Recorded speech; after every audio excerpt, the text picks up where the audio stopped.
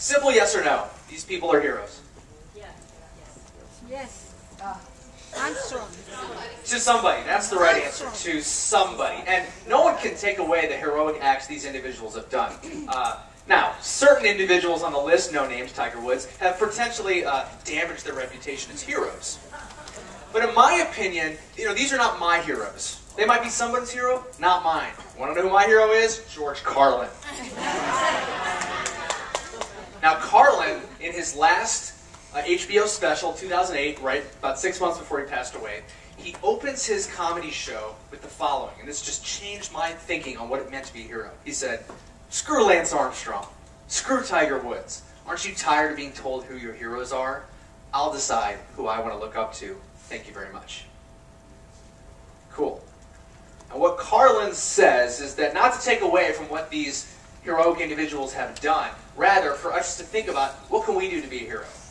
We don't need to have the biggest technology company in the world. We don't need to be the most successful author. We don't need to change world peace or be the greatest athlete or strike movements. What we need to do, myself included, is to be a hero to our customers. And I think about my heroes. I think about my parents, grandparents, mentors, colleagues, friends, high school English teacher. These are my heroes. And I want you to start thinking about what you can do to plug yourself in. That's my suggestion, is that a hero, it's not about achievements. It's about attributes. You don't have to do all that amazing stuff you saw in those illustrations before. The good news is you can all do this, and I'm going to share a few examples. It's as simple as being the residue of mattering consistently. A hero is someone who is the aftershock of contributing persistently. You're the consequence of being the best and the highest version of yourself intentionally. Can I get an amen? Amen. Preach on, brothers. So the question is not if you're a hero, but the question is when your company talks. When people hear your company speak, I get 50% if you make a sale. Are people taking notes? And what we're going to look at are a few examples to put this to use, starting with number one.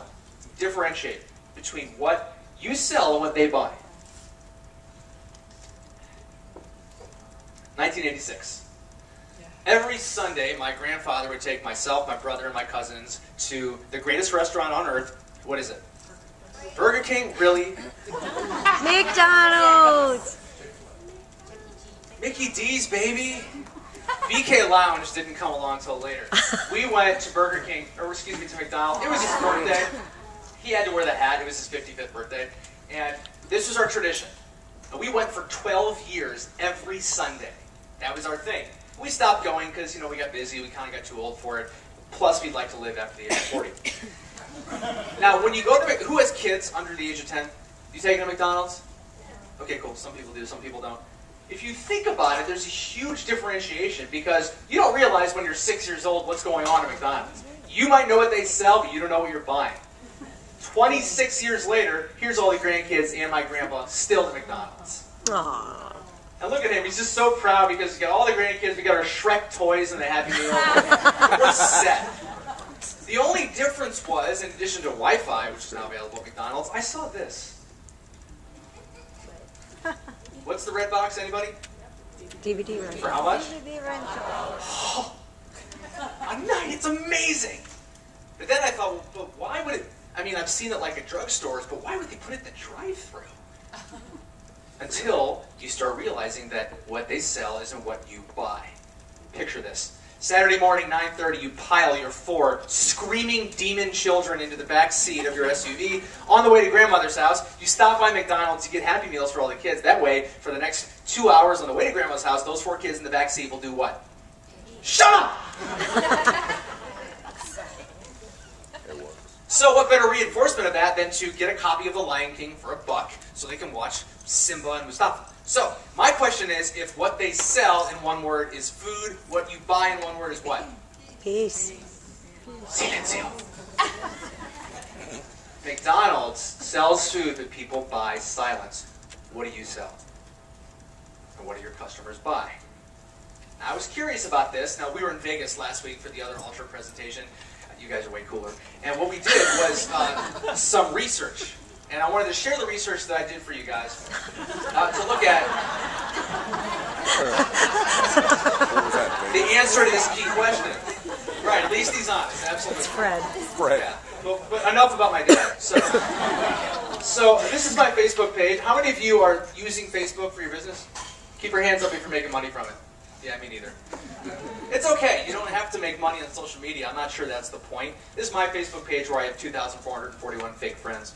And what I've discovered is that social media is not a tool for selling. It's a listening platform for why people buy. Now, I'm not like a social media expert just because I'm under 40. This is just what I've seen. And I use this for you guys. I did research on behalf of Ultra, and I asked this question.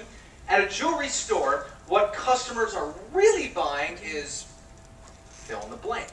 Now, I'm going to get answers from you in just a minute, but before I do so, would you like to hear what people said? Yes. All right. What are they really buying? Your love, status, a celebration, the result of amazing lighting, shiny rocks, prestige, a statement, a promise, a dream, a keepsake, something the children will fight over after you're gone. All right, now we're talking. What do you guys think? At a jewelry store, what are your customers really buying? Just yell it out, guys. Well, cool, your honesty. They're buying you, they're buying the service, yeah. A memory. A memory, thank you. Happiness. Emotion, cool. Keepsake, thank you. Someone else's love. Yeah, the Beatles were wrong. What else are they buying? The experience, the value, an opportunity not to sleep on the couch. Are they buying anything else? A bribe, sure. I mean, I'm fascinated that no one said the one that everyone said in Vegas. I know. Isn't that weird? Right, isn't that weird? Yeah. Say what? What sells? Thank you. Maybe that's what they're buying. We're in Las Vegas. That's the question, is what are you really in the business of?